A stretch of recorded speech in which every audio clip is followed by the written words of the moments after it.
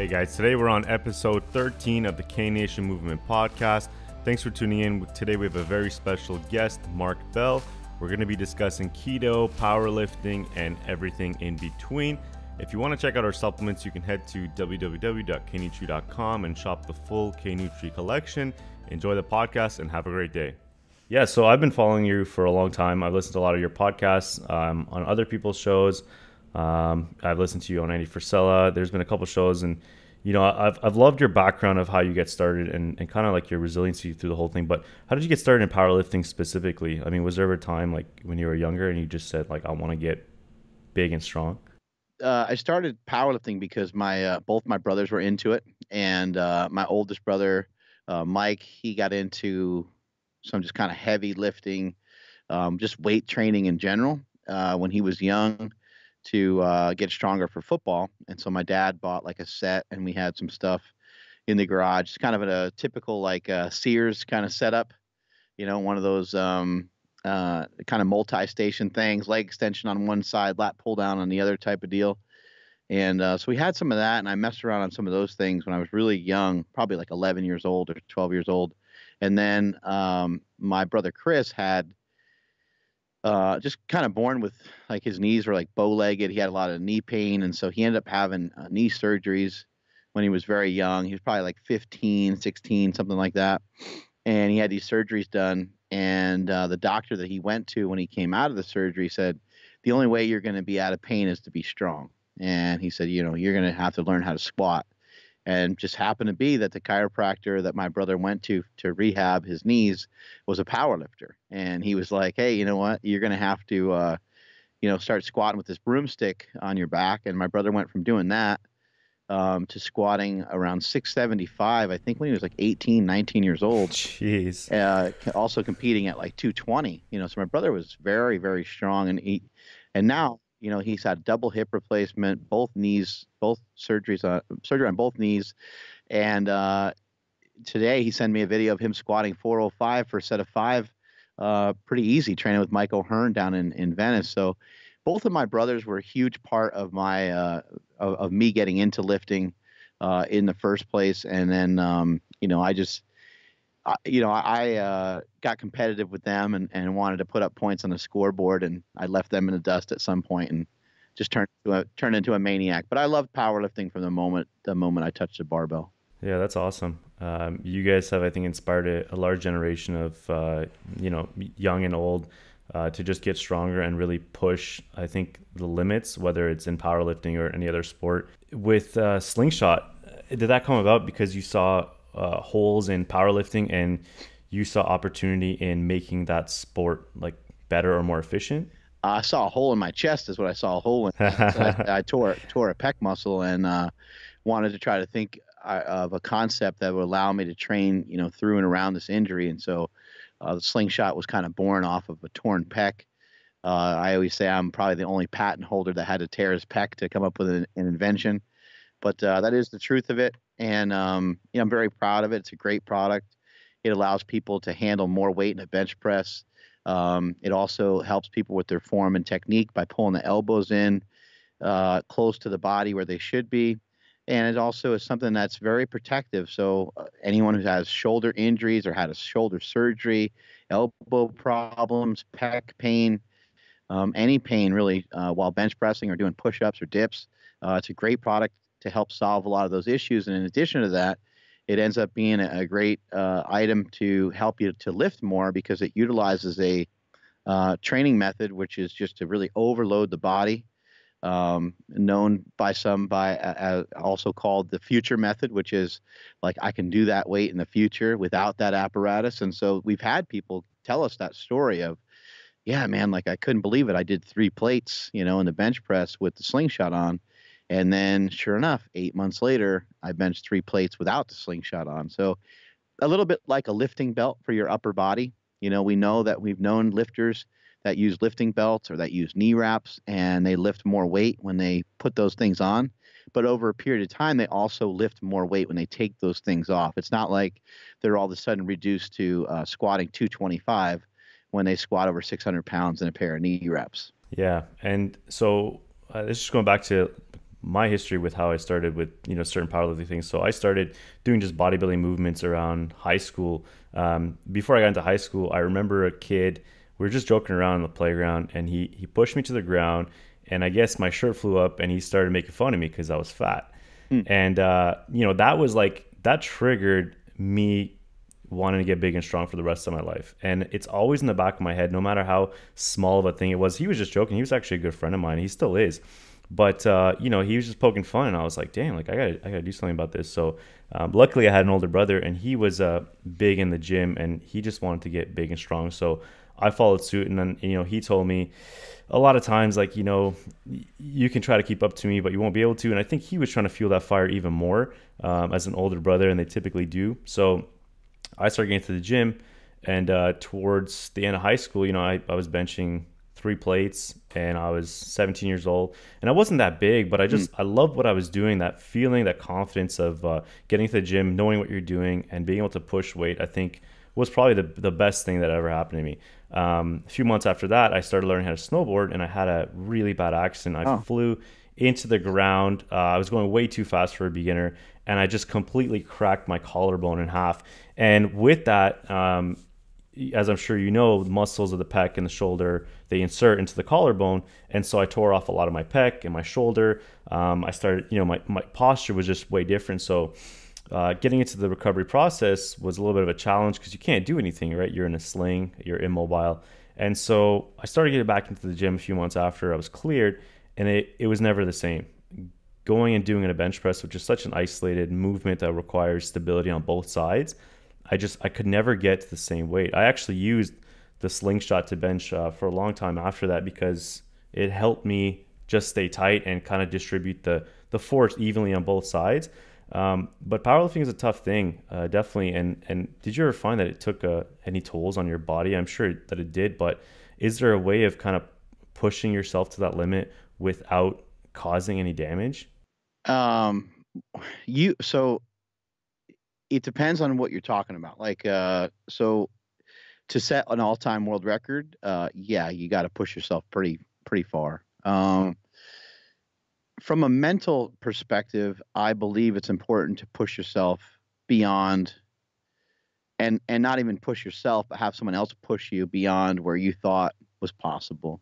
It's a great idea to have someone encouraging you and coaching you to lift more weight or to do more reps, because it's really hard, like just like active release therapy or any sort of therapy that you do to your body. Look, you can be your own therapist and you could solve a lot of your own problems, but who wants to go through that pain, right? And even just thinking about like just emotional pain.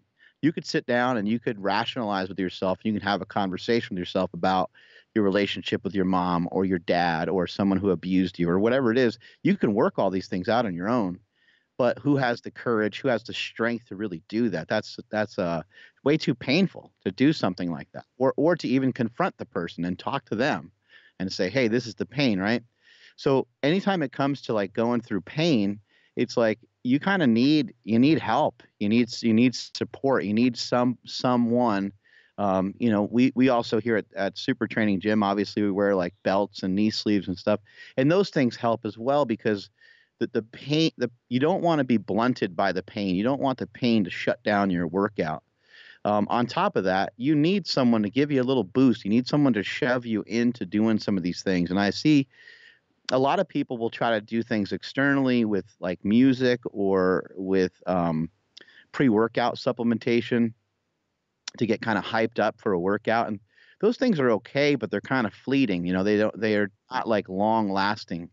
The music can really kind of help encourage you to push yourself quite a bit, a little bit like a training partner could, but no one's going to be able to push you better than having someone by your side to kind of force you into some of these situations and to say, look, man, absolutely 100%, you need to go heavier. And then you might say, well, I think I tweaked my back on the last one. And then you can make a conscious decision together and say, you know what, you're right. That's not a great idea.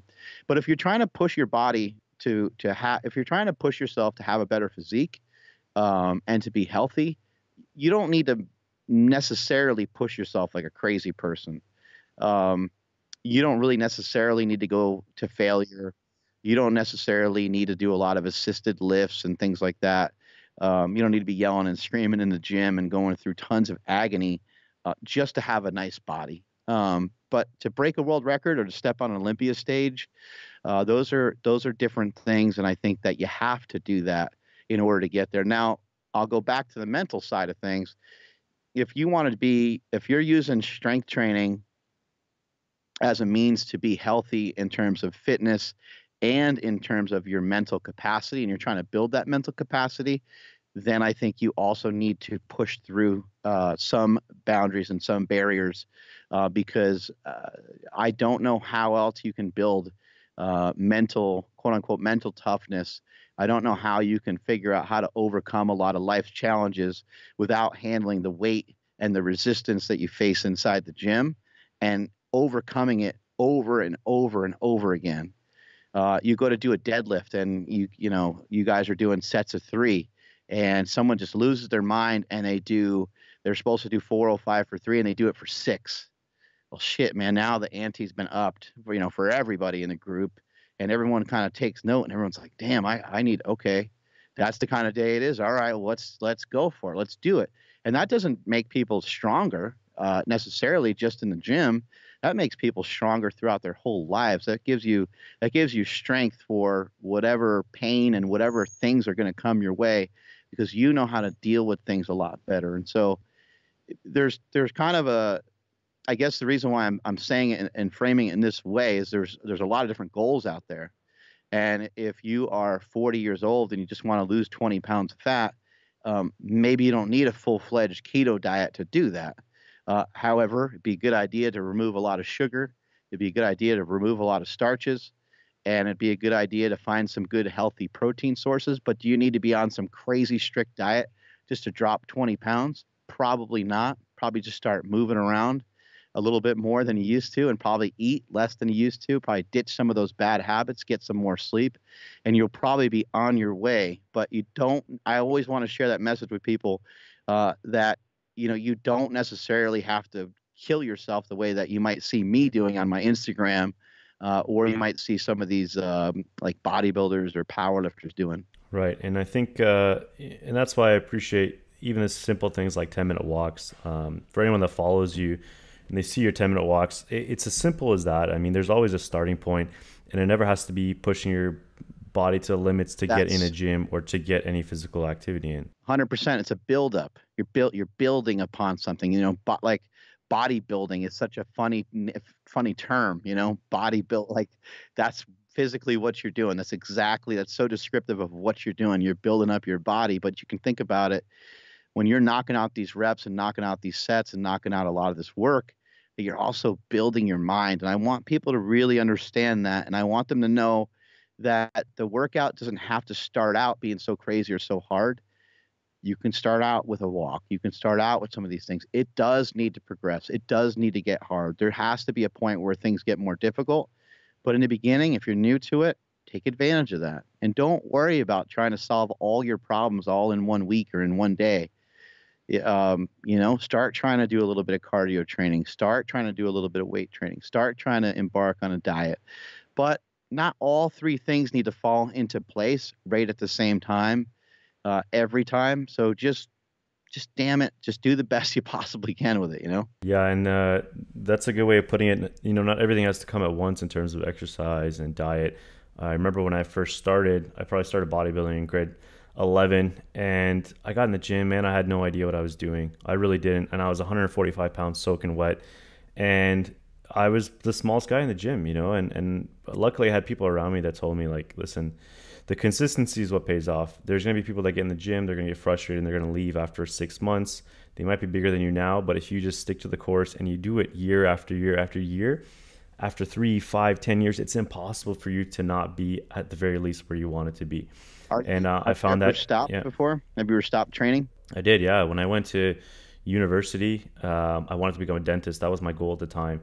And if you want to become a dentist, you have to study a lot. You really have to put everything aside. Like anything else in life, if you want to get to it, you have to completely devote your time. And so that first year of university, I probably put on 40 pounds.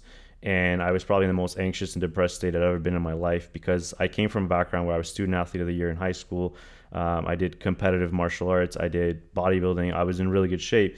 Then I went to this guy. I felt like just that I was just nothing wrong with being a nerd, but I just felt like a nerd who wasn't physically active. I wasn't happy mentally or physically.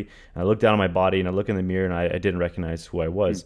And so that year took a big toll on me. And getting to that point, that was my lowest point, I think. I realized then that getting in the gym and doing like lifting weights or even doing 20 minutes of cardio, it's so much more than just, I'm doing this fun thing or I'm trying to get jacked. There's so much mental building that you do while you go to the gym. There's stress relief. There's the ability to forget whatever problems you're going through in your life at that moment. And I'd forgotten all about that. And really, when everything came back to me was when I started going back to the gym. And if you and that was the longest break. Yeah, if you think about it, during that time period, there's two things that you could have definitely done. You could have definitely found time to get in a little bit of exercise. Maybe it wouldn't look like the same thing you're doing now. Maybe it wouldn't be this enormous amount of like lifting and cardio and all these things, but a few 10-minute walks would probably have been something that would have been very manageable. And then also the understanding of, okay, I'm not training as much, so I need to figure out a way to restrict calories a little bit. I need to figure out a way to eat a little bit differently.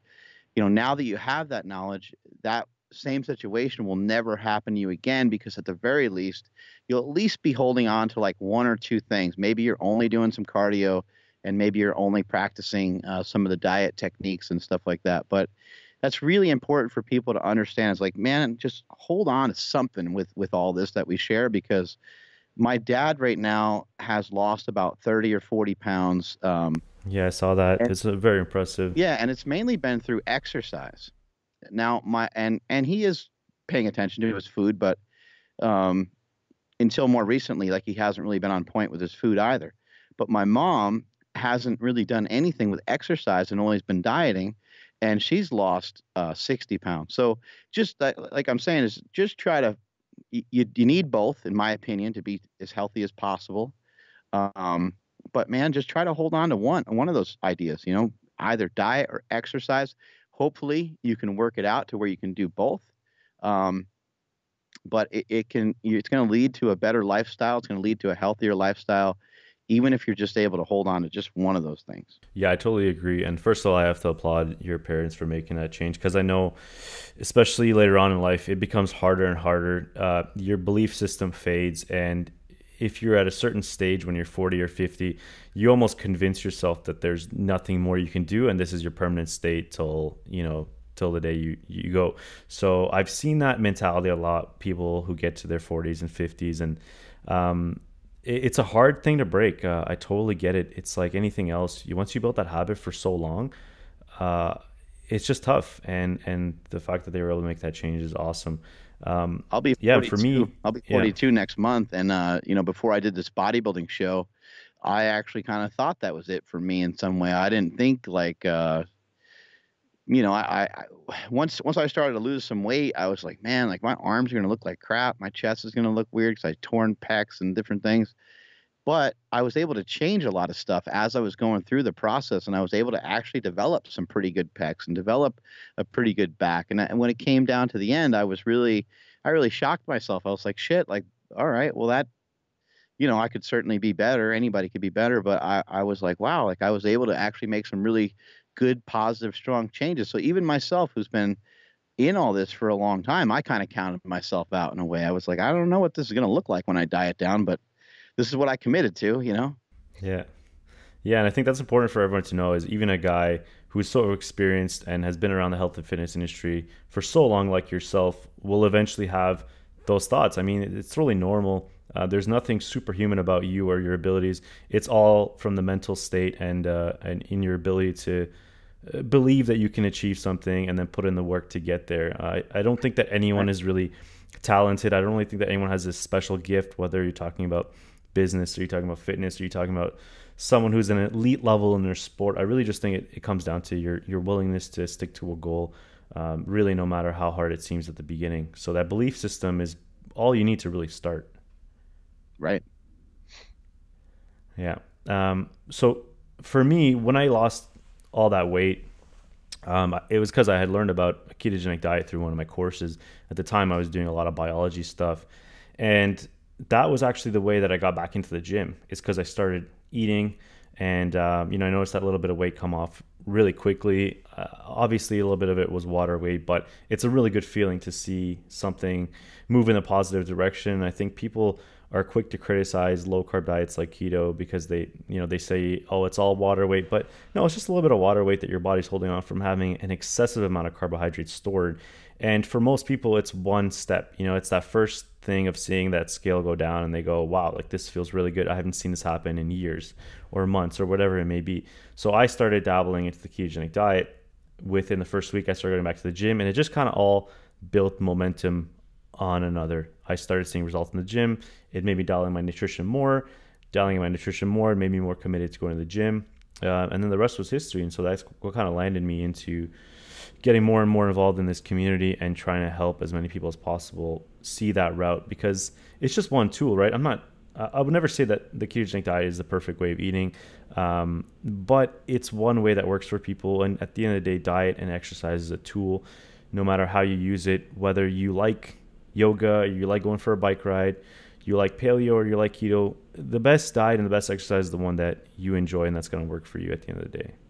And I know you're big on the war on carbs, so I want to know, how did that start, and kind of what your experience was with it. I know I've been following your Instagram for a while, but maybe if anybody's listening who doesn't know about your war on carbs. Mm-hmm.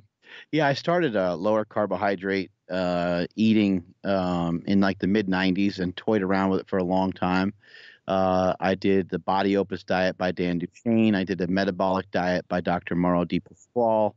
I followed the Atkins diet. I followed a lot of, keto style diets. And what I found personally, and also, in helping other people, is I found kind of this sweet spot with the keto diet to where you don't necessarily have to be keto in order to get a lot of the results. And I started to learn that, okay, it does seem like there's a little bit of room for some carbohydrates once people kind of get, quote unquote, fat adapted, once people get used to the diet, and once they, kind of understand that if they are going to start to consume some carbohydrates, those carbohydrates can be extremely dangerous because they can trigger them into eating, into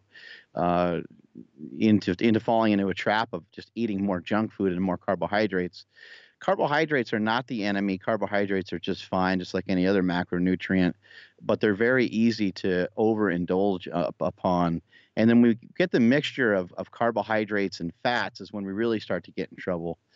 And actually, there's a lot of just misinformation on a lot of these topics. People will, like I say, war on carbs, and I might show a picture of like a donut.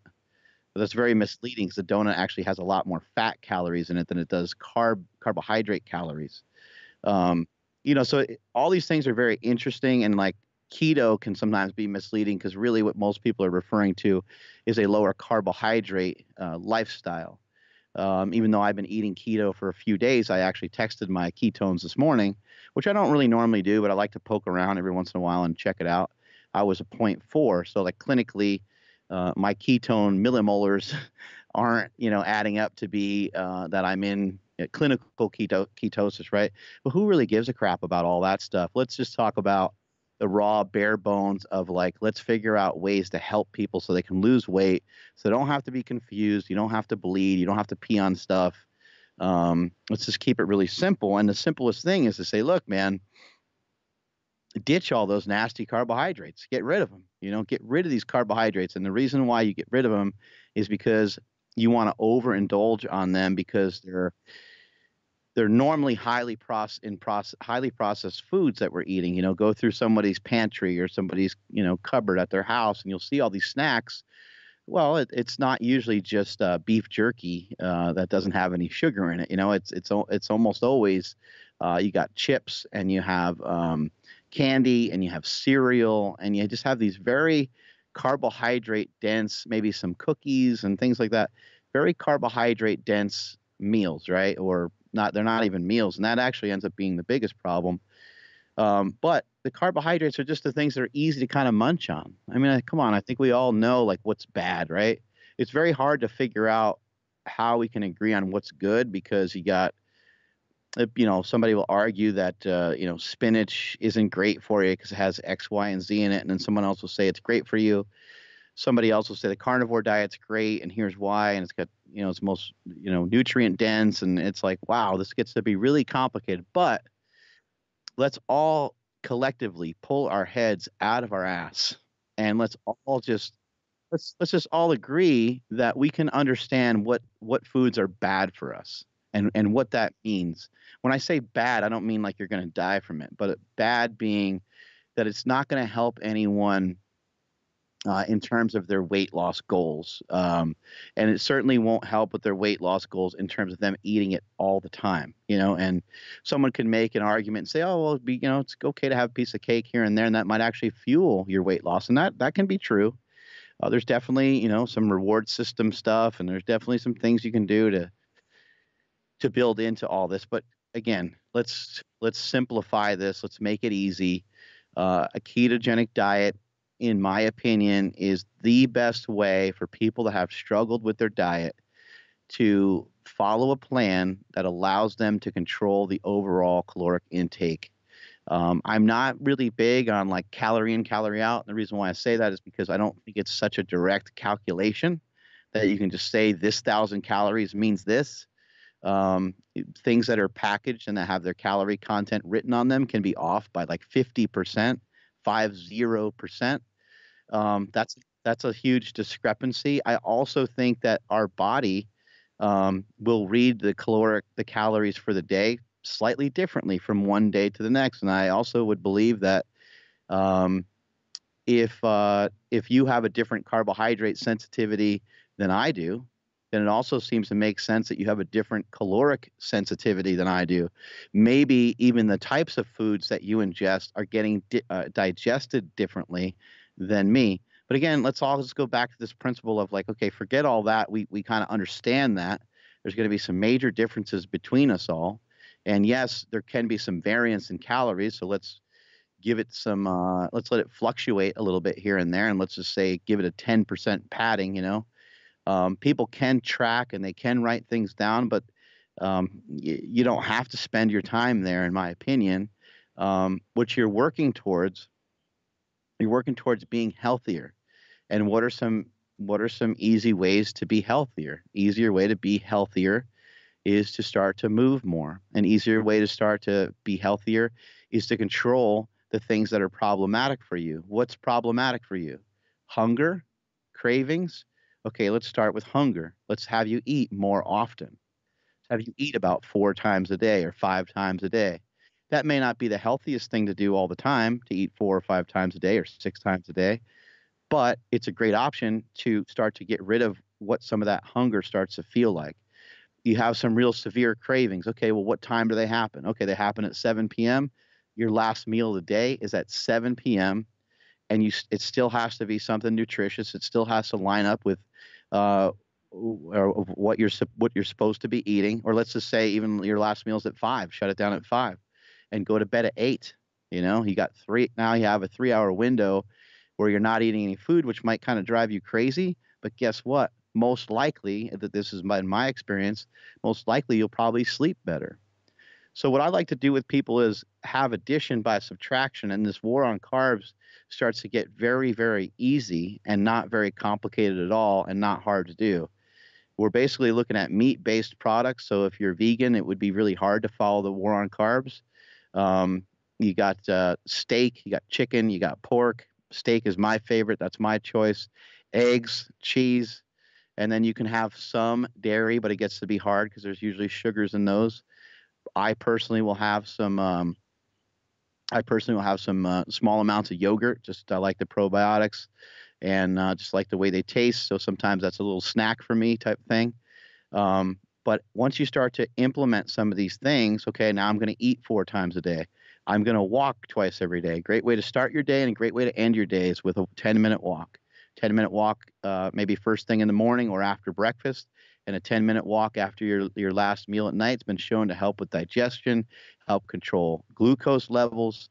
In addition to that, we're going to cut off our food a few hours before we go to bed. So I said 4 meals, right? I said, let's cut it off a few hours before bed. Let's walk. Let's get in more. Let's drink more water. Let's keep hydrated. These are all very simple things to do. What vegetables do you like? Start eating those. How many vegetables? I don't know, 4 or 5. Like, eat them till your heart's content. Make your foods taste good. Don't really worry too much about, throwing red hot sauce on there and stuff like that. In the beginning, do what you need to do to get yourself through it, to get yourself to actually be on the diet.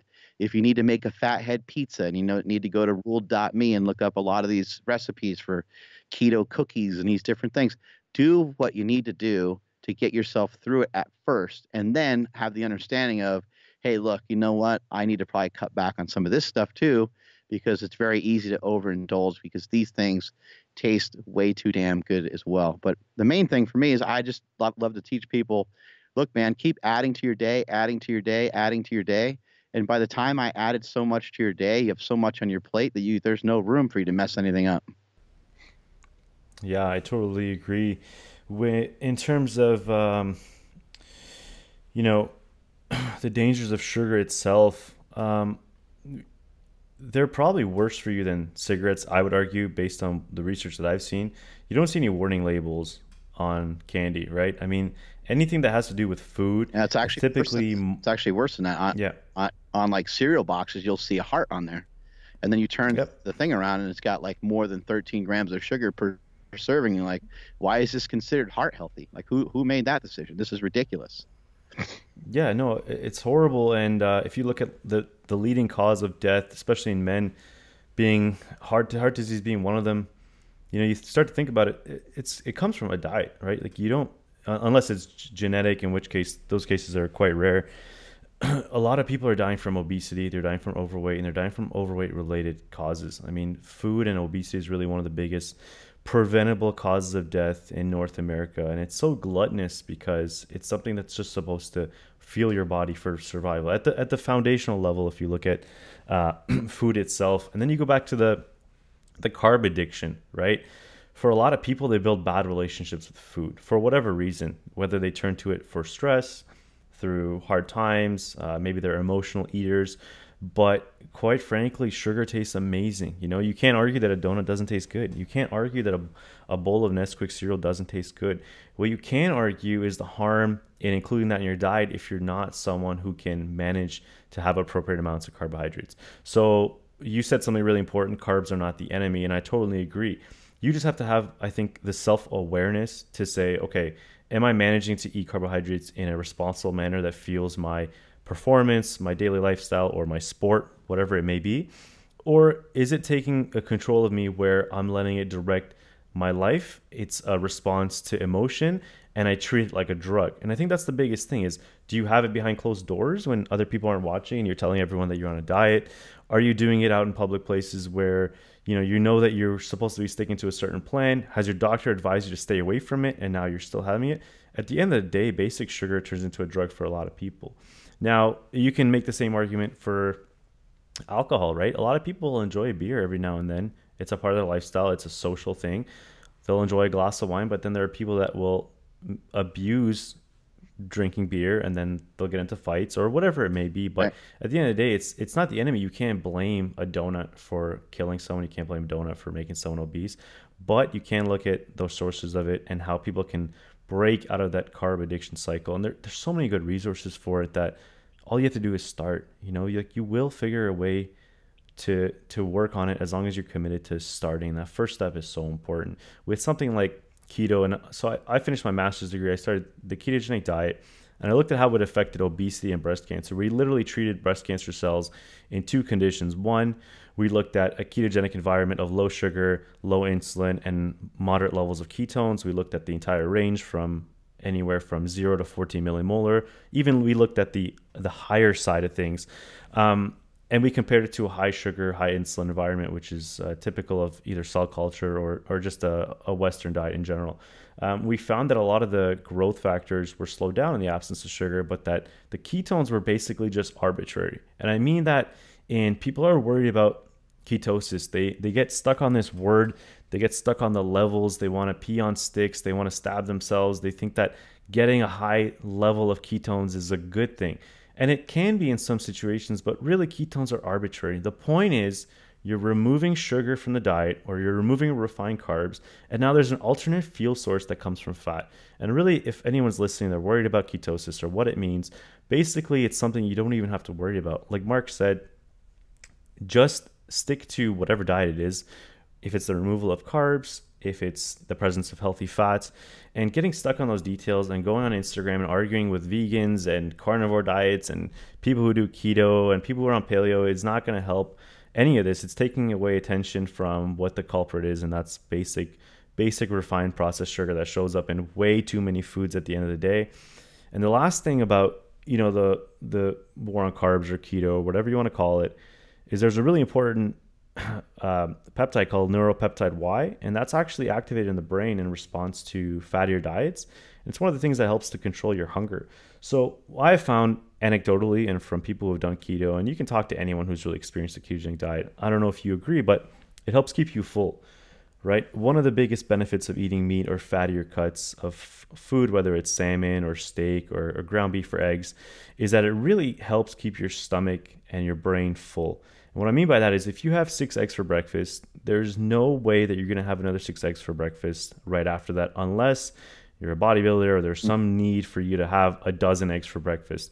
Same goes for lunch. If you have a 12-ounce steak or 2 5-ounce beef patties, I guarantee there's no chance you're going to stuff your face with another 12-ounce steak. It's just impossible. Your brain and your body, especially your stomach, will signal things back to your brain that say, hey, listen, I'm full, I'm satisfied, and I don't need any more food.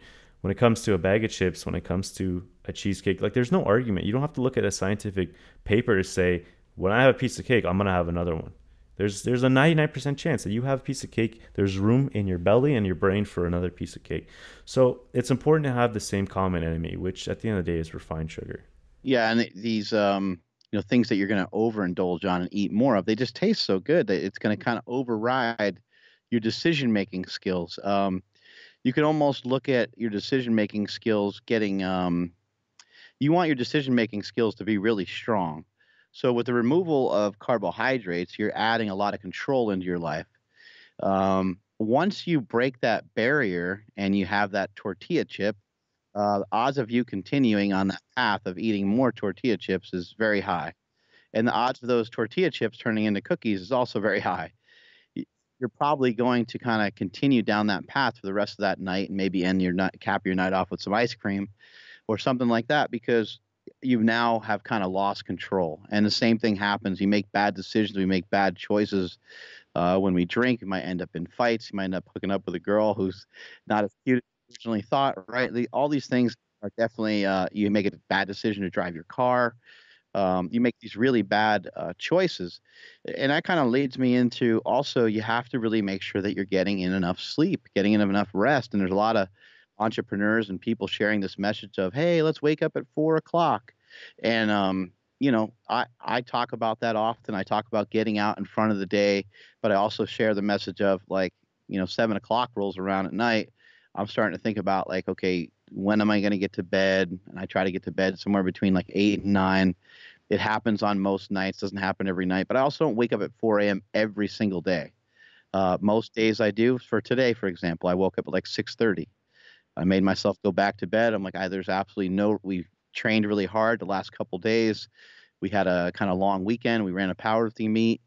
There's absolutely no reason for me to be awake. There's no reason for me to be hungry to try to get ahead of today. When I wake up, I'll still have plenty of time to get out in front of the day, and I'll still have a great, successful day. So it's all this rational thought that you have to kind of wrap around your day and wrap around your food. And yeah, what does it all look like? Would it be possible if for some reason we were all forced into only eating 100 carbs a day?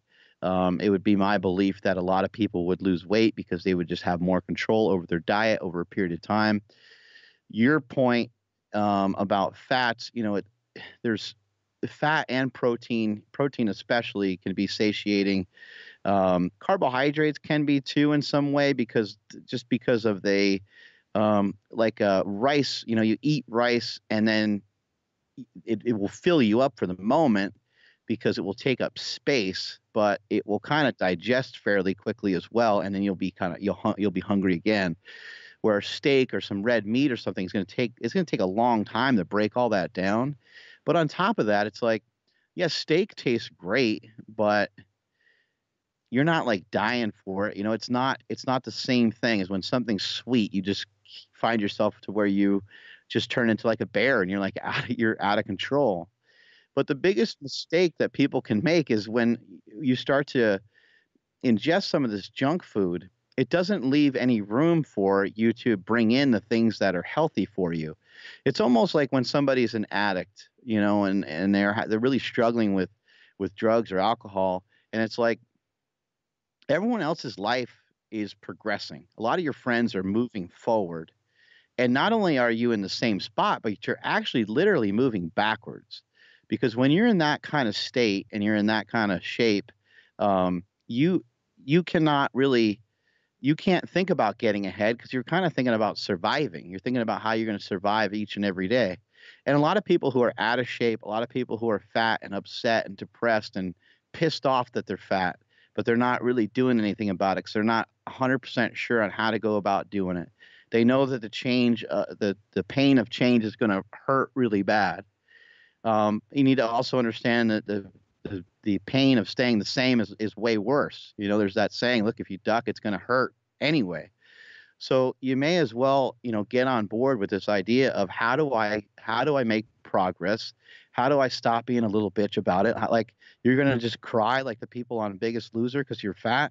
No, you made yourself this heavy. It's time that you do something about it, and you don't need to cry about it. I understand there's emotions attached to it because you're ashamed that you allowed yourself to get that far out of shape, but no one really cares that much. Yes, people will be cruel and people will say mean and rude things, but the second that you tell people that you're on this new mission and that you're on this new path, they're going to go, amen to that. That sounds awesome. I'm so proud of you. That's great. And you'll say, oh man, I've lost 20 pounds. I want to lose another 20. Like, that is fantastic. Obviously, you're always going to have some negativity coming at you in some way, but most people will be supportive, and most people will say, hey, you know what? Let me know how I can help, if there's a way I can help. And in that way, when that person who's on the diet, they come over to your house for a particular occasion, you might be like, hey, man, I made some meat and veggies. I know that you're on a diet, right? Like, most people are going to be, they're going to be excited about it. Like, dude, I've been kind of waiting for you to do that. I don't want to see you unhealthy. I don't want to see you walking around like that. So it's important too to share with people that this is what you're going to do. This is, you made your decision, and you're going to make some big changes in your life.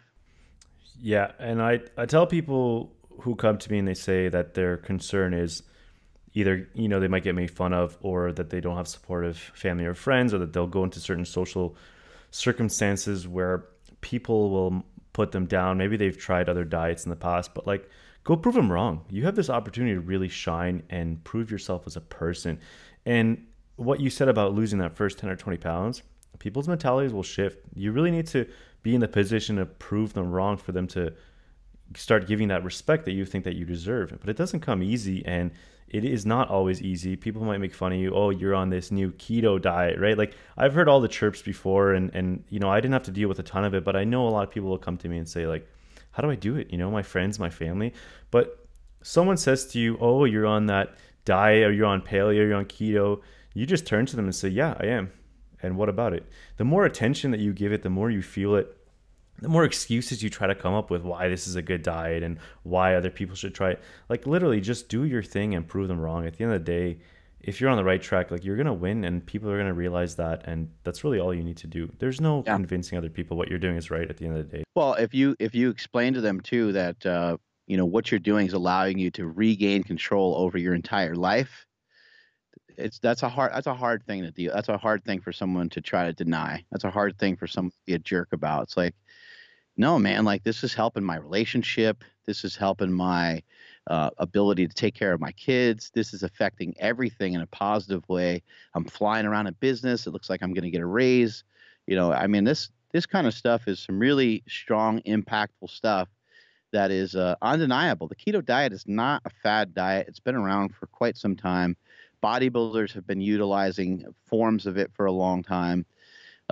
It's just that there's more information about it now. There's more people putting out books about it. There's more podcasts about it. There's just more information floating around about it because there's a lot of interest in it. People are searching the word. People are looking it up. So there's been a lot of products created around ketosis, around the ketogenic diet. And most of the people I talk to are a lot like yourself, where you're not going to find too many people that are like, dude, it's all about producing ketones, because I think most of us realize that that's not really the game. That's not even the battle. That's not the fight. That's not the war. The war is on carbs, and that's why I wrote the book. My book's right here, The War on Carbs, ba-boom. And it's because that's the fight. The fight is against refined foods that taste awesome, that none of us can really figure out a way to control or maintain. But if you explain that to somebody who's trying to give you some heat for, oh man, you're on that keto diet, oh, it's just a trend, and you can say, actually, that might be true, it might be a trend, but I'm finding it to be really effective for me. And what it's done is, by removing the carbohydrates, it's given me a lot of control over the foods I'm eating.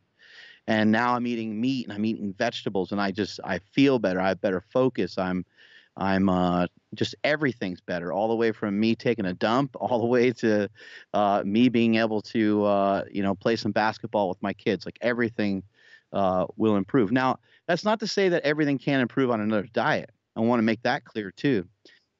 I've tried a lot of other diets and they've all worked well for me. I doing the bodybuilding show, I didn't utilize a ketogenic diet for that, and the reason is that carbohydrates, they hydrate the muscles. They make the muscle cells bigger and fuller.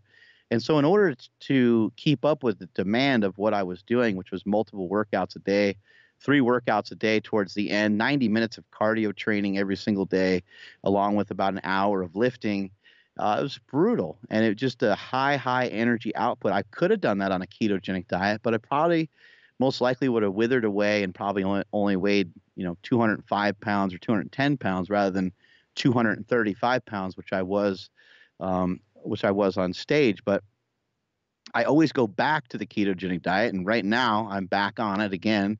I like to utilize it to kind of clear things out. I like to use it for some of the health benefits of it. I just love fat. Like, personally, I love cheese. I love bacon. I love whole eggs. I love all that stuff. And the bodybuilding diet, I still didn't eat that many carbs either. I still was only at about 150 carbs a day, which is not a lot. But a little bit of carbohydrates can go a long way. For some of your listeners that are like, man, I just, I want to get bigger. I want to recomp, and you want to try to change your body composition and things like that. You can specifically target certain muscles, and you can have small doses of carbohydrates on those days and kind of refill. So like, let's say you train chest for the day and you're just not happy with the way your chest development looks. On that particular day, when you're done with your training session, you can have some carbohydrates, maybe start out with just like 50 grams and kind of see what that does for you.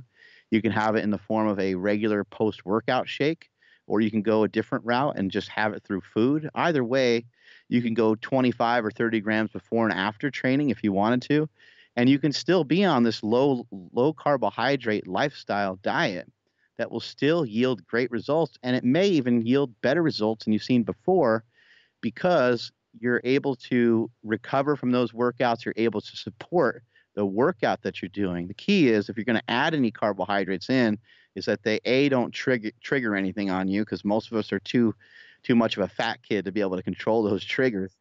And the other thing is, it's just enough to fuel what you're doing, but it's not excess and beyond anything above and beyond that. So it's just literally fueling that one workout that you did. And you don't even have to necessarily do that every day, but if you want to bring up a weak body part, that's kind of a good way of doing it. And if you wanted to do it, 3 or 4 times a week, it probably wouldn't hurt you either. Those are strategies I've used over the years, and they've been extremely beneficial to me. And I realized that, no, it's not keto, because you're eating, you're having an influx of carbohydrates, but you can even look at the bulletproof diet.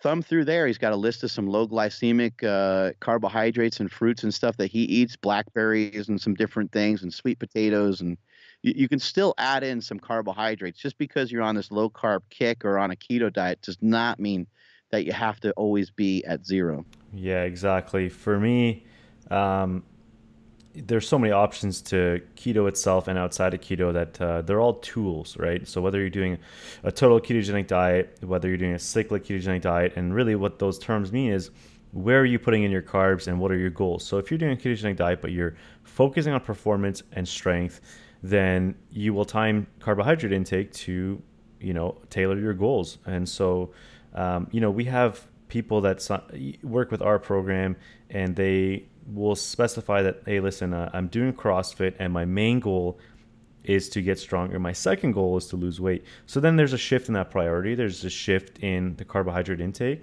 And so you'll target certain carbohydrates. So if you really every day want to put in the best performance possible, then we'll put in a little bit of white rice or some fruit before your workout, because I'm a big believer in keto and what it can do. And studies have shown that it can maintain or improve strength. But really, if you want to get stronger, bigger, you're going to need some carbohydrates. You're going to need to fuel the IGF pathway. And so in the summertime, I tore my meniscus playing hockey, and that was a brutal injury for me. Yeah, it was tough. I mean, it was only a partial tear, but still it was to the point where I couldn't walk on it for a couple of weeks, and I'd never hurt my knee before. So that was a big concern for me. I walked into the doctor. Or it just healed up? It just healed up. So I went to the doctor's office, and he looked at me, and doctors are typically blunt with injuries, and he said, "You're never going to squat again, and I recommend that you don't play hockey ever again." God, and I'm a 26-year-old guy, right? Like, say that to you, Oh, man, it was a big blow, and at first I took it personally, and I was upset, and then I decided, well, I'm going to consult a second, third opinion, and so I talked to my athletic therapist that works out of our gym. Our office is actually at a CrossFit gym here, CrossFit Solid Ground. Oh, cool. And so, yeah, he looked at my knee, took me through some tests, and he's like, first of all, I don't think you need surgery. Second of all, if you can do all this, I think you're okay. And so that was the beginning of getting back to exercise for me. I was able to start squatting again. And then I said, you know what? My goals right now are to keep inflammation down, so I'll remove refined carbs. But I want to get stronger, and I want to get stronger quickly. So I started having a more paleo approach. So it's basically, I was still eating a ketogenic diet, but I had some gluten-free oatmeal for breakfast and some white rice before my workouts. Right. And really, that was it. I still told myself that, hey, you're still going to be as strict as you were before, because you don't want to flare up. My elbows get really bad if I eat too much sugar. And it worked really well for me. I got very strong very quickly. I was back up to squatting 365 for, to pause reps after maybe 6 weeks of my injury. Nice. I got back to my deadlift. I think I hit almost 500 pounds just within the 2 months coming back. And that was huge for me, because I went from not exercising and thinking that I was done to almost right back where I was within 2 or 3 months. And that was huge. And again, that goes back to just having the right tools, right? So I have this little toolbox of nutrition and exercise, and I pick things out when I need them. Life is not this constant stream of, every day is the same. Right. You're never injured. You sleep well every day. You're always the same weight. Like, things are going to happen. I was actually really You're going to have circumstances. At how well I was able to handle oatmeal. I love, and I actually really enjoy it quite a bit. I'm a little bit weird, I would say. Like, I like kind of the plain flavors of, things like almonds and even spinach. Like, I could just eat spinach like by itself, and I somehow enjoy some of the flavors that foods naturally have. But yeah, I was really kind of shocked that when I went on the bodybuilding diet, I was like, oatmeal. I'm like, the guy that was helping me through it and stuff, he advised me to eat that every morning, and I was like, I'm not going to eat oatmeal. I'm probably going to kill my stomach. I'm probably going to have a lot of gas, and like, it didn't do it. It actually felt great, and it was slow digesting, and it gave me plenty of fuel to get through my workouts, and it has a lot of fiber in it as well. So really, the carbohydrates in oatmeal is really it's not that high. It's if you have like half a cup of oatmeal, I mean, you're probably looking at about 20 grams of usable carbohydrates. It's a real drop in the bucket. If you're somebody that's training hard and getting after it, that's not a lot of carbohydrates.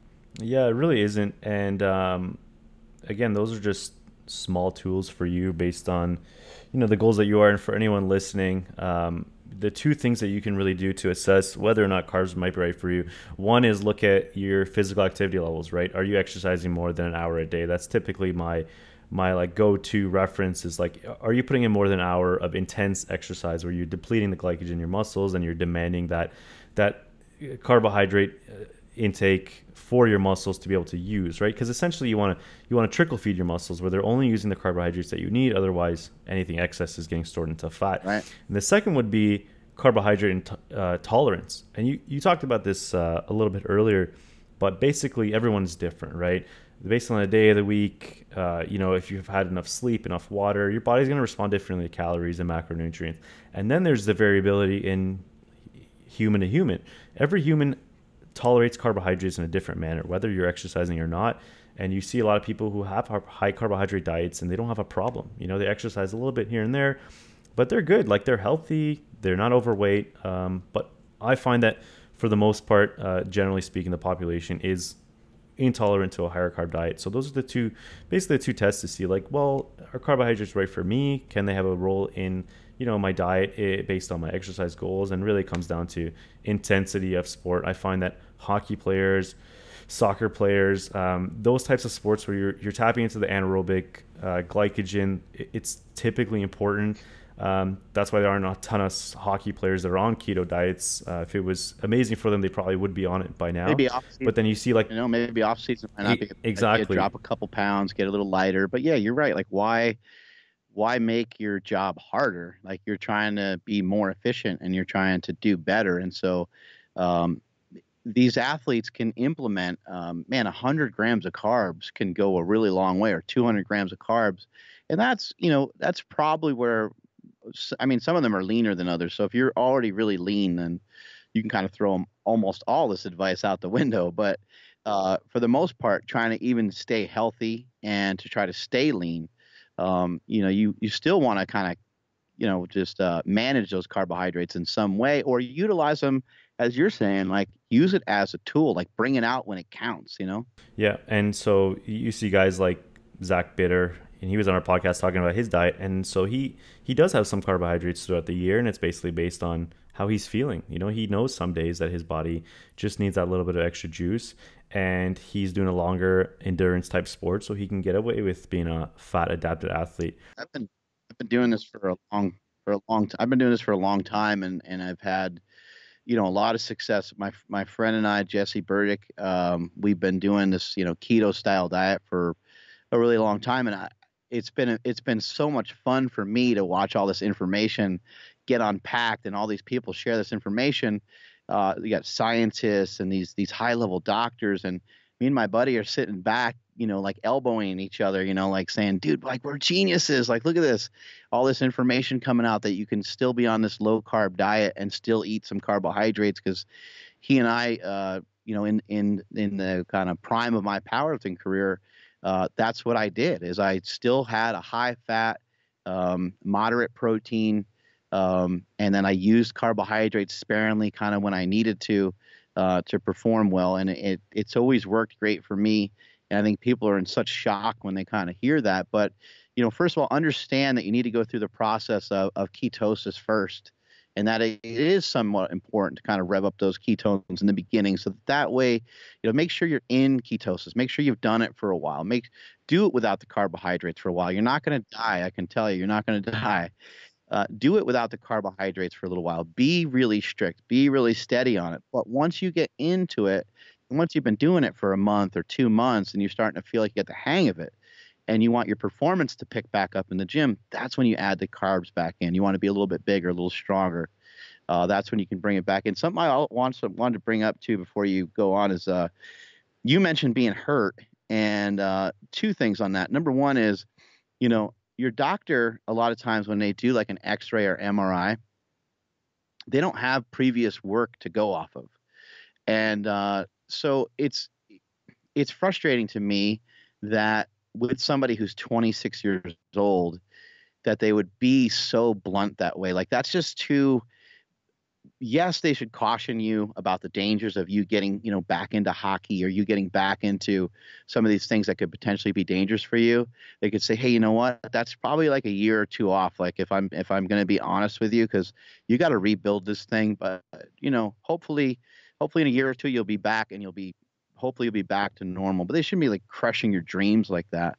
But what I always look at with that is like, man, they don't have anything to compare that to. So the odds of your knee being jacked up before you ever even had the actual injury are probably pretty high, because you've probably always been pretty physical. You probably always competed in something. And so even like, let's just say it's your right knee. If they did an MRI and X-ray of your left knee, it probably looks like shit too, because we're athletes and we beat the crap out of ourselves. So if you're somebody listening to this and you have gotten advice from a doctor, don't let that scare the crap out of you. They are doctors. They do know a lot of what they're talking about. And so you should at least have heard what they said. But at the same time, great observation by yourself to go to another person. I mean, this is how people get depressed. This is how people get hooked on painkillers. This leads to some really brutal, bad things for people. So be really cautious of that. Another note, when you're hurt, and also kind of in the same context of being depressed, when you get hurt, it can be devastating. It can be so devastating, because this training, this is going to sound like the total meathead comment of the year, but this training means so much to us. It means everything to us. It's not just lifting weights. I talked about it earlier. So you're building up your body, but you're building up your mind, and you're building up character, and you're building up strength so you can take on other things in your life, take on resistance in your life. But what a great opportunity it is when you're hurt to say, you know what? Okay, I'm banged up. There's a lot of things that I can't do, but let me refocus. And what are some things that I can do? What's something I can, again, hold on to? Okay, well, man, I can't squat, can't deadlift, my knee's banged up, can't really walk, can't go on a treadmill, can't go on a bike, can't go on an elliptical. You're like, man, okay, shit. I guess some of the stuff at the gym's out of the question. I was like, okay, wait a second. Now I can do lat pull downs. I can do pull-ups. I can do overhead presses. I can do seated overhead presses. I can do curls. I can build up my arms. I could build up my upper body. And you start to really think about some of this and like, okay, now we're starting to build some momentum. So there's still a bunch of crap that I can do. Let me hop on that. Let me do all that stuff. I can also rehab the knee. That's going to help burn some calories as well. But on top of all that, stay on your diet, or refocus on your diet. If you're listening to this podcast right now and you're kind of known as a bigger guy, or known for some strength, and you're tuning in because I'm on here as a power lifter, by all means, you hurt your shoulder and you can't be that strong guy anymore. You can't be attached to that same identity anymore. That is a really sad spot to be in, and it sucks. And I've been there a bunch of times. The best thing that you can do is work on being leaner, work on dropping some weight. Take that time and say, you know what? I'm going to lose 40 pounds, man. I can't take this anymore. I'm not going to be this big. Lose that weight. You are going to lose some strength. But when you come back, and as you start to rebuild, if you want to gain a little bit of that weight back, not all of it, you want to gain a little bit of that weight back, that's okay. Fluff up and hit some more big lifts. But after every powerlifting meet I ever did, I always lost weight. And didn't matter what weight class I competed in. I would compete. I would be as big as I possibly could be, and boom, I'd strip down about 20 pounds. And a lot of that had to do, that was to try to stay healthy. That was to try to stay in shape. Every single time I competed, I always reset my carbohydrate tolerance by doing a ketogenic diet. You jump on a ketogenic diet, and it's going to, in most cases, you're going to be able to improve your reaction to the carbohydrates that you eat. So if you think about it as you're going into this powerlifting meet or bodybuilding show, and you're eating tons and tons of food to be big and to be strong and to do all these things, when you're done with the show, there's going to be, or powerlifting meet, there's going to be like a rebound. And in powerlifting, you don't lift that much before the meet, a week before the meet. And usually the week after, you kind of can't even barely lift because you're half dead. It takes you almost a full month to get kind of back into the swing of things. And so your caloric activity is way, way down. And so that's a great opportunity, great chance for you to figure out, all right, well, I lifted, I did well, I lifted some big weights. let me work on getting back in shape. And also, when you're hurt, I highly advise anyone that has gotten hurt, or anybody that knows anybody who's gotten hurt, say, hey man, you should focus in on your diet and not let yourself, gain 40 pounds like what happened to you when you went to school to be a dentist. Yeah, so that's a tough one, and again, it's tough to blame doctors because they have a field of knowledge. They've been to a certain amount of schooling, and so they're doing things within their, I guess, knowledge base. But it's always great to get second and third consultations. What my athletic therapist said was that there was a partial tear in my meniscus according to the ultrasound, but he also said that, and you touched on this, is that could have been there from years ago. That could have been there for me playing soccer in high school. That could have been there for me just squatting for so many years. And like you said, that it could have been the same in my other knee. And that was such a crude way of looking at an injury and assessing it for the long term like that. And I could have stopped exercising. I could have fallen into that trap. And people really, they identify themselves with whatever sport or exercise they're currently doing, and it becomes part of their identity. You see that a lot with people who get injured. Let's say they're on their way to getting an NFL football contract and they blow out their knee. And now that identity of them being a football player and going that way in their life, it completely takes a hold of them, and it's hard for people to rebound out of those dark spaces. So holding on to something, whether you turn to something else in your life or you focus on your business, your personal relationships, or you start taking your diet more seriously, is important. And I've had multiple injuries. Like I've broken my wrist, I've broken my nose, I've broken my ankle, I've broken just about anything. And it always led to me. Yeah. I mean, you know what? I've always just been curious with other sports. Like my ankle injury, I started playing hockey 4 years ago.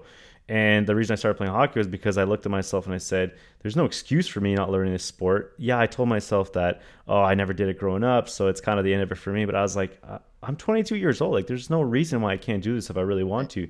So I got a bunch of equipment. My buddy took me on the ice, did a couple skating lessons basically with him, started going out to a shinny during the day, which is basically stick and puck with a bunch of grown men. And then I started joining men's teams, and the rest was history. And so one of my, the first year I started skating, I flew into the boards at full speed and I broke my ankle. Like the way that skates are built, they kind of strap you in tight. So if you go head on to anything, you're kind of screwed. And so I think that was just like maybe 6 months into me learning how to skate. But it's just my approach to every single sport, exercise, business, whatever it is. It's like I'm always an all-in mentality. When I started playing hockey, I didn't see myself being a mediocre player. I really thought that I could get really good by just putting in the work. And it just prevented me from ever slowing down and taking things slow. I had to be fast. I had to learn quickly. And if I didn't, that's what happened. I would fly into the boards, going way too fast for my ability.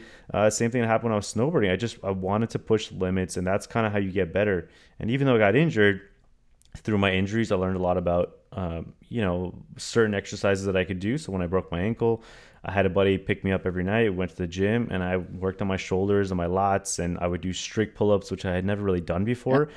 But it gave me this opportunity to build certain muscles that were neglected over time, and it kind of take myself out of that scenario and look at it objectively and go, all right, well, I'm in this now. This is what happened, and what can I do to develop myself mentally and physically in the meanwhile? And it always worked. I mean, there was hard times in the first week or two where you're kind of in denial about what happened, and you're really just depressed, right? And so it takes a certain amount of self-awareness to get yourself out of that slump and to get yourself back on track with whatever it is. Because at the end of the day, like, there's certain things you can do, there's certain things in your power, and just ask for help. Anytime I ask for help, like, hey, do you mind picking me up and driving me to the gym? Sure. It was never really an issue. I think a lot of people take that pride and they don't want to allow other people to help them. I think it's more an ego thing, but basically just shutting down that pride, asking for help, and focusing on what you can do is probably the most important thing in a circumstance of injury or setback. What kind of goals do you have at the moment? You know what? Basically, from the time that I finished school earlier this year, and I've been building this business for about 2 years now. And so we've moved more into the supplement industry. We have our own line of supplements. My main priority is to grow the business. But in terms of fitness, I mean, I've kind of just always been focused on getting good at sports that I like. So I'll never give up hockey no matter what. But I do CrossFit. I've been doing CrossFit for about 3 years. I love the sport. We had Patrick Vellner on the show a couple weeks ago, and it was just, I see him all the time. He trains at our gym, but it was amazing to sit down and talk to him about his journey with CrossFit. And so I really enjoy CrossFit, but I also like bodybuilding. I'm kind of stuck in that middle ground where I love being a meathead, but I also believe that you should be functionally fit. I don't necessarily love doing burpees and thrusters and wall balls and doing cardio till I want to throw up, but I believe that it's good for you to push your limits. And the reason that I stuck with CrossFit after trying it for the first time, because if you've ever tried CrossFit, you want to puke the first time you do it, and it never really changes after that. It's not like bodybuilding where you finish a session and you have all these endorphins running and you feel amazing about yourself. The more in shape you get with CrossFit, the worse you feel when you finish a workout. It pushes you to your limits every single time you do it, and you never feel like you're in shape. You never really feel like you're getting better, because as soon as you start to get better, you push yourself even harder in another workout. And it's like this cycle where you're like, am I really even going anywhere? So for me, it's about just staying in shape. I want to be fit. And now recently I've been focusing on my goals a little bit more on being strong. I want to get a little bit bigger than I used to. And just being functional. For me, after bodybuilding for so many years, my shoulders were kind of getting destroyed. My pecs were way too tight. There were certain movements that I couldn't even do. When I came to CrossFit, I tried to do ring muscle ups and my elbows blew up. I couldn't do a front rack squat because my elbows and my lats were so tight. Yeah. And at that point I realized there was a problem. And I looked good. I mean, I had been doing a keto diet and bodybuilding for a while, and I looked good. Like, I mean, I had abs, I had a good physique, but what was I able to do physically? And at that point, I was like, well, I don't really want to get that much bigger. And so it's time for me to get myself aerobically fit, functionally fit. I never really squatted that much before that. I just kind of benched and got my upper body bigger. I was blessed to have good genetics, and I had big legs growing up. I just figured I didn't need to train them. And so, it would come time for me to go out and play a sport, and I was just gassed. And I realized, like, okay, so you look good, but then what? And so that led me to CrossFit. I remember my first day, actually, I have a twin sister who started CrossFit a year before me, and we've been competitive growing up because we're twins. And she's always been very active and probably, way more fit than me growing up. So I had to try to find a way to keep up with her. So we got into the CrossFit gym. I remember my first day, and I hated it. I mean, I felt like I was going to die. But I looked at her, she beat me in the workout, and I was like, yeah, this isn't going to end now. So I'm 3 years in, and we still work out almost every single day. A lot of times it's side by side, and CrossFit is scaled. So the men and women weights are according to whatever they're prescribed as for men and women. So it's basically a really great test of your fitness that you can kind of compare to. And it's a competitive environment, so you put your score up on the board at the end of the day. Right. And that's a big motivation, is like, some people look at that and they're like, should you really be like comparing, and you want to focus on your personal goals, but like, you want to come in and you want to compete. You want to throw up a good score. You want to push your body to its limits. And that allows me to do it on a micro level. Every day I can get in a little bit of competition. And for anyone that knows me, I'm a hyper competitive guy. If you talk about anything from a board game to any small challenge, like, I feel this urge to do my best at it. And CrossFit kind of challenged me to do that. I'm not very good at CrossFit, I would say. I mean, I'm a decently fit guy, but it's an insane sport that requires a lot of time and discipline. And I think it's always been in the background for me to stay fit. Even if it's a 20-minute WOD, it's going to push you to your limits, and you're going to feel gassed and accomplished at the end of it. So that was a big thing for me right now. My goals are basically stay in shape and just try to get jacked if I can. Yeah, I think, it's important for people to kind of hang on to some of these goals, and then how do you line things up to make some of those goals happen, to have some of those things kind of in your eyesight. Like, how do you stay on point to make sure some of these things happen? And there's a bunch of little things you can do, but the little stuff that you don't want to do when you don't normally want to do it is where the leverage of life is. It's where all the secrets of the world exist in all the small things that we typically just don't want to do. Even, for example, like this is kind of a weird thing to bring up, but like, in CrossFit gyms, it's very common to work out in very minimal amount of clothes, right? A lot of the guys take their shirts off, and girls are like in a sports bra. And then you kind of notice, wow, like, man, everybody in here is pretty jacked. Like, everyone here is pretty lean. There's girls with abs, and there's guys with veins going through their abs and their biceps and forearms and stuff. And you're like, holy crap. Well, there's multiple things going on. Number one, these are people that committed to fitness, right? They committed to fitness. Most of them have committed to fitness to the fullest. You know, it's a 24-hour process. They understand they need to sleep, they need to eat, and they need to train. They understand that all those things are very important factors in their conditioning. They also train very hard, right? All these things are factors. But the simple act of them taking their shirts off forces them to be leaner, because most of the, I mean, most of these CrossFitters are in pretty damn good shape, and taking your shirt off is an accountability. You know, if Rich Froning's next to you and Matt Frazier, they pop their shirt off, and you kind of look at him and you're like, oh shit, like I don't really look like that, right? Well, what about 3 weeks from then or 4 weeks from then? I bet you that you're probably, if you're kind of looking up to these guys and this is what you want to do and you want to be part of this environment, you're probably saying to yourself, you know, I need to kind of talk to these guys about diet because I don't really look like that. So I'm not really sure what's going on, but I want to figure it out. Next thing you know, you're popping your shirt off too. What happens on that is once that happens, you're gonna kind of have to do that all the time, and that means that you'll have to be in shape all the time. So Christmas comes around, Thanksgiving comes around, your birthday comes around. It's like you don't want to be the one guy doing the muscle ups with the love handles, and you don't want to be the one guy with your fat jiggling everywhere every time you guys go outside for a run. And it's something that you start to kind of think about. So, you know, having some of these goals and having some things where you're like, this is what I want to try to do.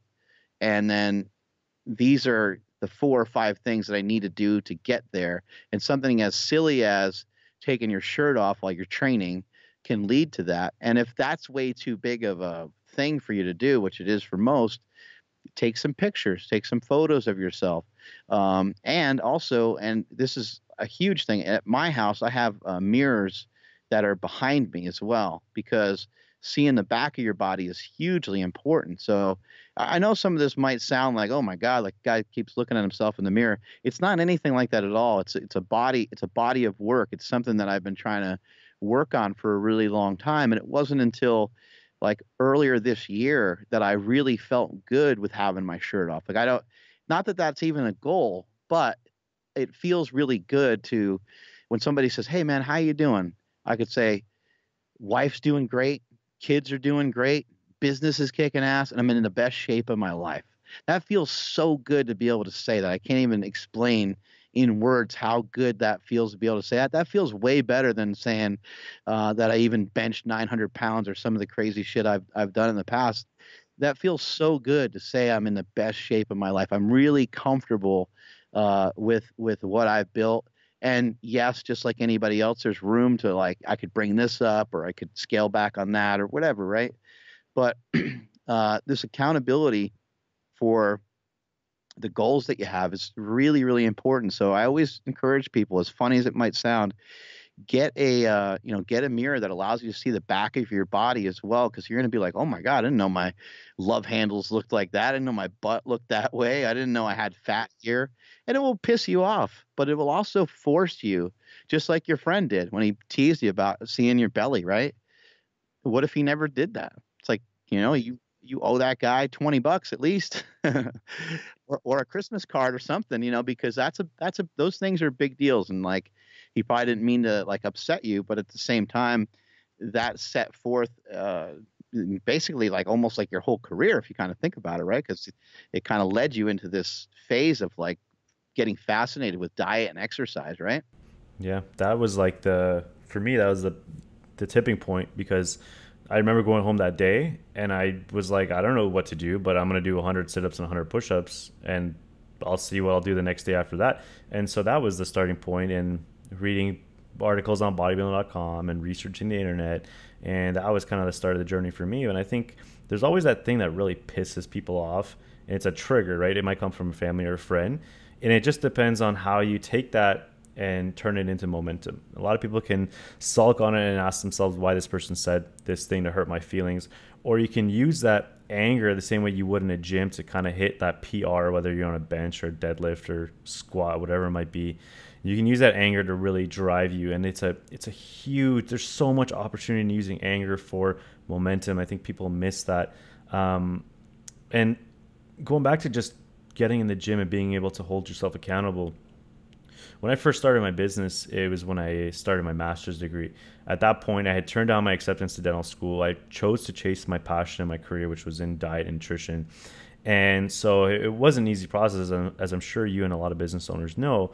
And so I was starting my business, I was finishing my master's degree, and I was still waiting tables. And I was waiting tables multiple nights a week, including Friday and Saturday. And I did that for 6 years.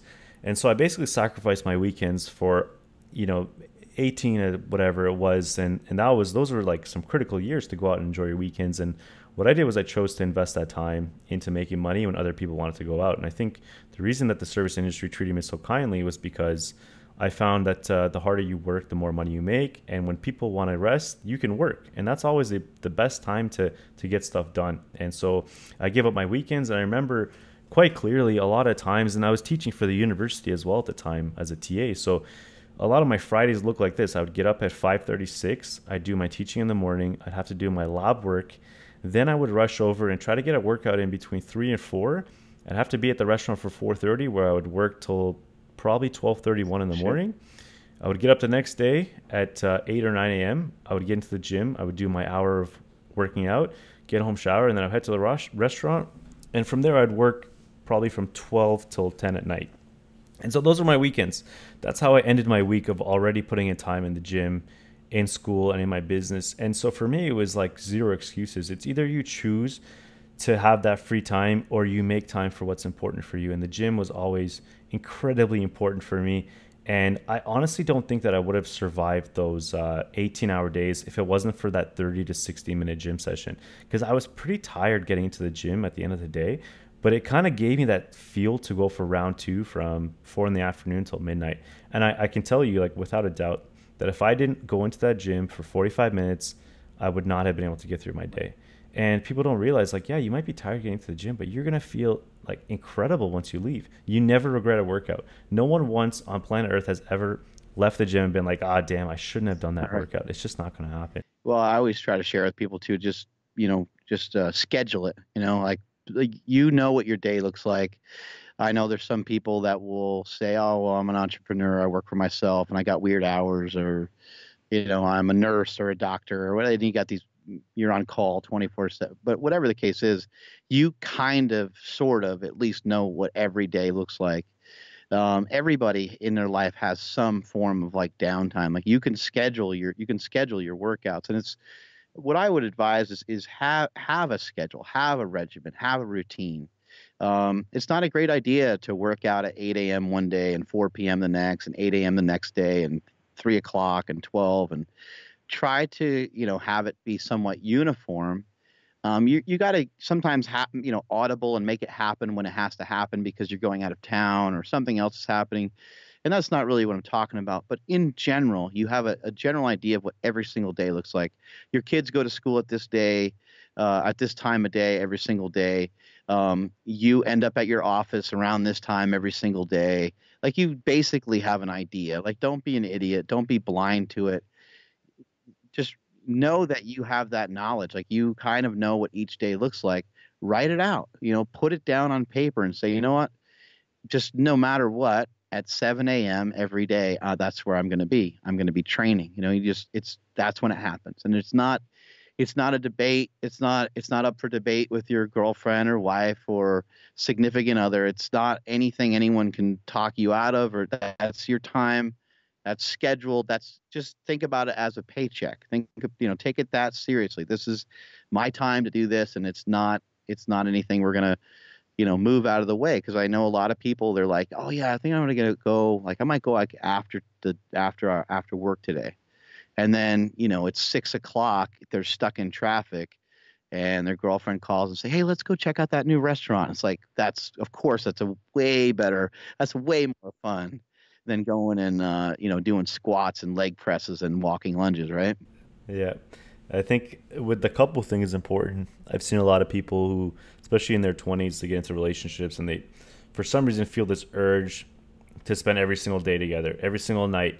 And I never really understood that because, first of all, how are you going to miss each other and appreciate each other if you're spending every single second of the day together? Second of all, if you don't prioritize yourself and have things that you enjoy for yourself, then how are you going to be happy and thus happy in your relationship?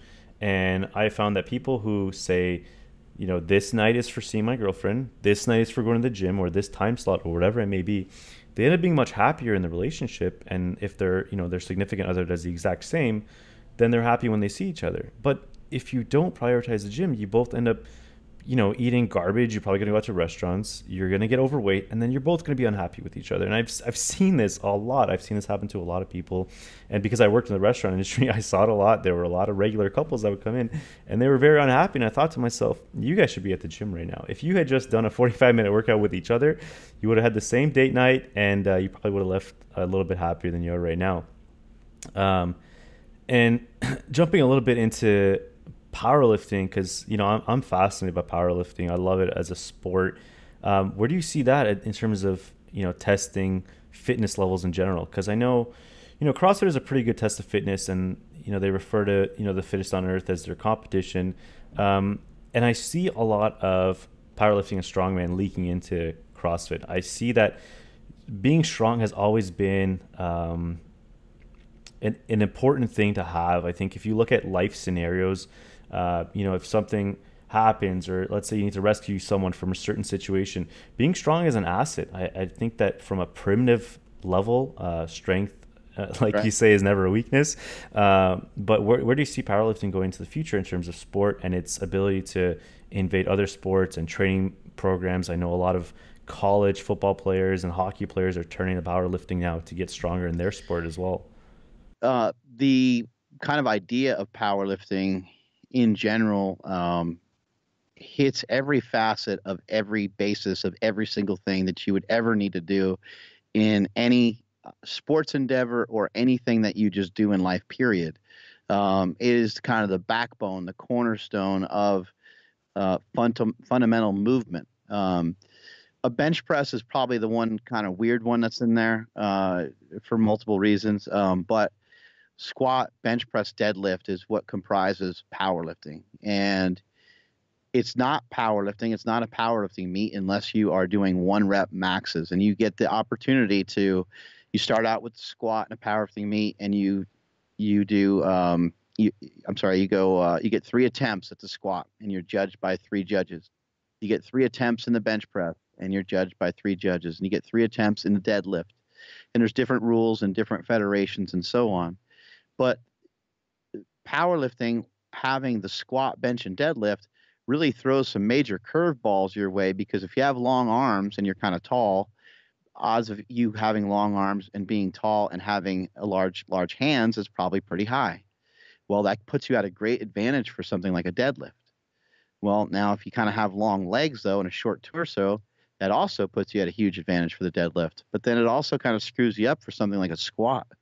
And then it really might throw you off for something like a bench press, because you got these long ass arms and you got this high range of motion that you got to try to deal with for the bench press. So powerlifting, while it looks so simple, is actually extremely complicated. It's a complex thing to try to figure out, how do I get efficient at all 3 of these lifts? This is going to be kind of a tough thing to figure out. The squat, you know, some people have labeled the squat as kind of the king of all exercises. Some people feel that the deadlift is kind of the fundamental movement of all lifting, period, whether it be Olympic lifting, a strongman, CrossFit. You see a lot of deadlifting in CrossFit. You know, these movements are not new. They've been around for a very long time. And they are the backbone of strength sports. They are the backbone of building strength and being powerful, and also building hypertrophy, because you know, your body's going to be able to pack on more muscle mass through time under tension, which is just the amount of time that you're lifting for, the overall amount of volume that you can handle in a given workout, and also the intensity, which is the amount of weight that you can use. So if you can, somebody who can handle 405 on a bench press for 3 sets of 10 is probably going to be a pretty big jacked dude. You know, that's going to be a pretty big, strong individual that can handle that amount of work and that amount of volume. Or even a girl that can deadlift 315 for multiple sets of 5 is probably going to have pretty good size in the hamstrings and in the hips and in the butt to be able to handle those kinds of weights. So powerlifting is hugely important to all sports, all the way to bodybuilding even, because the more weight that you can handle, not necessarily the more size you're going to have, but the more weight you can handle, the more weight you can handle in your workouts, the more load you can put on your body, the larger the body is going to want to become. Your body's going to want to adapt by slapping on more muscle mass. Not always, that doesn't always work that way. It's not a 1-to-1 ratio, and that's why you sometimes see some guys deadlift 700, but they weigh 170 or 180, and you're like, whoa, that guy's crazy strong for how small he is. But powerlifting, I see powerlifting continuing to grow because of those reasons, and because people are starting to really understand that, man, being strong can really be a big deal. I also think that like a real small amount of powerlifting can go a long way.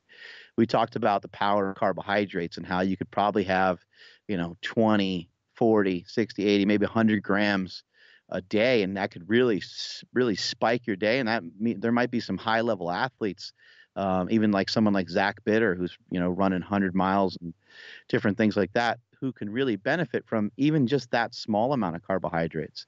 But there's a lot of fighters. There's a lot of football players. There's a lot of baseball players. There's a lot of athletes out there that could benefit from small amounts of powerlifting. They don't have to be a powerlifter. They don't have to commit to, all right, how am I going to figure out how to bench squat and deadlift every week and raise my total? They don't necessarily have to think in that context, but they should be working on how to increase their 1-rep max squat, even if they don't 1-rep max squat often or even at all.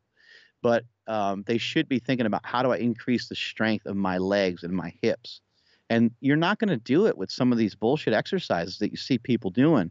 You see so many athletes, working on these drills where they're like these ladder drills and all these different things. And, and in my opinion, a lot of that stuff is kind of worthless. Like and the reason why coaches do it is because they're already placating to what the athlete wants to do and what the athlete's already good at. The athletes feel comfortable doing that.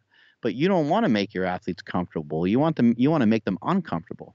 And you want them to engage in stuff that's really, really challenging. And so I understand you don't want to hurt them, and you certainly don't want to slow them down. And you certainly could with if you deadlifted 52 weeks out of the year and you went really heavy all the time, your MMA athlete would probably get his ass knocked out because he'd probably start to slow down because he wouldn't be recovering from those workouts. So you have to be smart about it.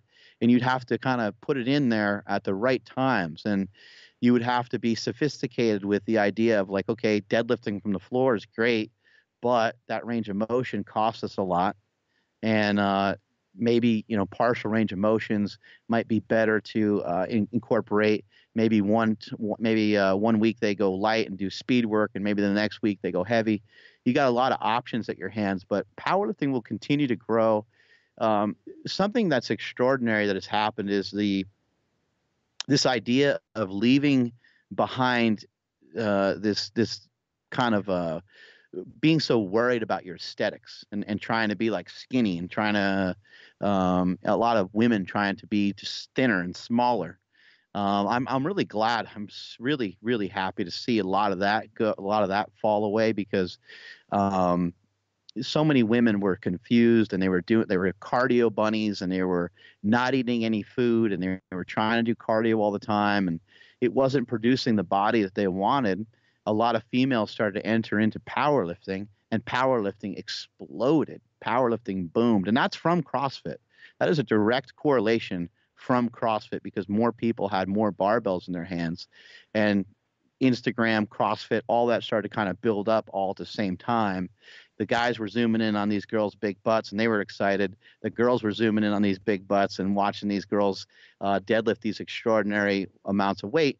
And more people are like, what is this? This is cool. Wait, this girl actually has some size. She's got some thickness to her hips. She's got some fullness to her butt. Like, what is this sport? And then they're kind of like, wow, that's actually kind of sexy. Like, that's pretty attractive. Like, that girl actually looks great. and she just deadlifted 400 freaking pounds. Like, what guy or girl doesn't want to be part of that? That looks encouraging. It looks fun. And then you're seeing, also in CrossFit, a lot of these guys are deadlifting 500 pounds, 600 pounds. These are drug tested athletes. Whether they do stuff or not, I have no idea. But they get drug tested. They don't weigh a lot. These are not 275-pound people. These are guys that weigh 190 pounds that are not deadlifters, that are not deadlifting all the time. Yet they're ripping up these big weights. They're running, they're jumping, they're doing their burpees and all these other movements that they do in CrossFit, and it's pretty cool, and it's helped the growth of our sport. In addition to that, guys like Stan Efferding coming into our sport, and he's somebody you should have on the podcast with his vertical diet information. You guys can talk it out about keto and stuff too. But Stan has really helped popularize this sport, and I think a lot of the work that he and I did together at Super Training, with him showing people, look, man, you don't have to be fat to lift heavy weights. You just need to be strong, and you just need to be in shape for it. You just need to be prepared for it. Having some extra fluff and extra junk in the trunk, it can help a little bit with lifting more weight, but it's not the only thing that can help you lift more weight. And so I think that powerlifting is going to continue to grow. I think it's going to continue to soar, and it's exciting for me because I love this sport. You know what? It's crazy how far things have come, and I love it, especially with the image of what women believe is strong, what women believe is beautiful, has completely revolutionized in the last decade. And just seeing women feel empowered to be strong, be able to move heavy weight, and not be scared or embarrassed about, what a small community of simple-minded men or women have to say about it, is probably the most impressive thing, especially with social media. You see that a lot of these insecure men will come on women who powerlift or women who do CrossFit, and just the comments they write, it's just a pure exposure of their male insecurity. And it's embarrassing for them. It's embarrassing for me to see that, because I know how hard it is to create a strong, healthy body, and I know the work that gets put in, and it really is upsetting to see. But I love that is fading now, and it's becoming the norm to be strong and fit, and doing it through powerlifting. I think just those three movements plus some accessory work and a good diet is all you really need to get pretty damn fit. And I guess, we can just wrap things up with, if you had a piece of advice for women who are maybe scared to squat or deadlift for the first time, and they're, they haven't really even exercised, or maybe they've been exercising for a little bit, like what would you recommend? How could they start, and how can they kind of be successful with that? Yeah, I think, anyone that's a little bit nervous about getting into powerlifting should, probably the first thing to do, it might be to go to a powerlifting meet. That's something you can easily look up online. You can go to like powerliftingwatch.com. You can also just kind of poke around on like Instagram, and you might find some different information about powerlifting meets. But try to find a local powerlifting contest, and then figure out where these powerlifters coming from. There's probably a local gym that you didn't even know has powerlifting in it, or there also could be there also could be some powerlifting coaches there. Maybe there's a gym close by, and you just had no idea that it even existed, but meanwhile it has everything you need to be a better powerlifter. You can also look into some CrossFit gyms. CrossFit has all the fundamentals down. Bench pressing is not really a super popular thing in CrossFit, but they definitely have the fundamentals down, the basics down of a squat, and they have the basics down of a deadlift. And so you could probably go to a CrossFit facility, have someone, show you, have someone kind of, show you some of the ropes. But even in a lot of your local gyms, if you see someone deadlifting or someone squatting, and you see they kind of have like the powerlifting belts, they're trying to sneak their chalk around, and you could just ask those people, hey, I want to kind of know more about that. Like, what are you guys doing? And you can start to get involved. Most people will be pretty positive. If you're a woman and you're worried about, some of the guys being creepers, then you might want to try to find like a professional. You might want to try to find a coach or a trainer or something like that to kind of show you the ropes. But really, going to a powerlifting meet, I think, is probably one of the best things that you can do, because when you go to a powerlifting meet, or like, for example, we just had a contest in Dublin, California, and we live streamed it, and there was thousands and thousands of people watching this event. And there was a lot of people who were like, "Oh my God, like I didn't know like women could do, like lift like that." Like there were some girls that deadlifted 500 pounds. There was one girl that deadlifted 600 pounds. Um, and just that idea right there of like, oh wow, like maybe I could, go and compete. And maybe you can't lift the same amount of weight that that girl did, but it gives you the idea of like, oh wow, like that's pretty cool. Like I see all these different girls lifting, and I see all these different guys lifting. Maybe this is something that wouldn't be that hard for me to try, to at least try. So that's what I would start with is try to find a powerlifting meet that's local, and then go from there. That's awesome advice. For anyone listening, you got to start somewhere. And if you want to try it, then it's just holding yourself accountable, I guess. But Mark, thank you so much. It was an absolute pleasure. I feel like I could talk to you for 10 hours straight. There's endless stuff. So hopefully we can get to do this again down the road. If you want to just let everyone know quickly where to find you on Instagram, and if they want to check out some of the Slingshot products, where they can head to. On well. Instagram and Twitter, I'm at Mark Smelly Bell. I also have my own podcast called Mark Bell's Power Project. Please check us out on iTunes, and then check us out if you want to buy, Slingshots, or you want to buy this book, War on Carbs. You want to check out anything, it's all at markbellslingshot.com. Thank you so much. Beautiful. Thank you, Mark. We'll talk soon. Appreciate it. Thanks.